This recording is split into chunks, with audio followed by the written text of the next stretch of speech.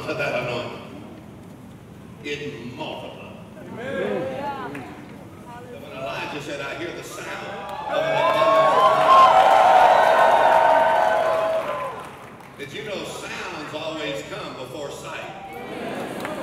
So he heard the sound. Come on now, been 3.5 years of drought. He said, but I hear the sound of something that is happening. Amen. And he got down and prayed, nothing. Come on, the 7th time, he said, I see a cloud about the size of a man's hand. And he said, that's it, that's all I need right there.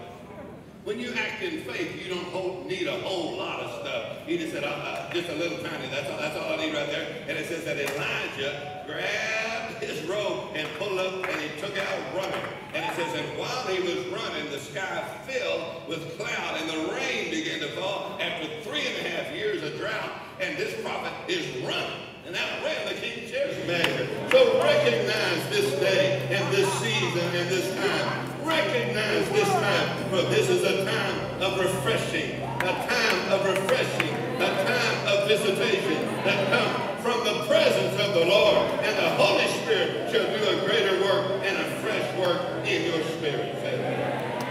Lift your hands and thank God for it.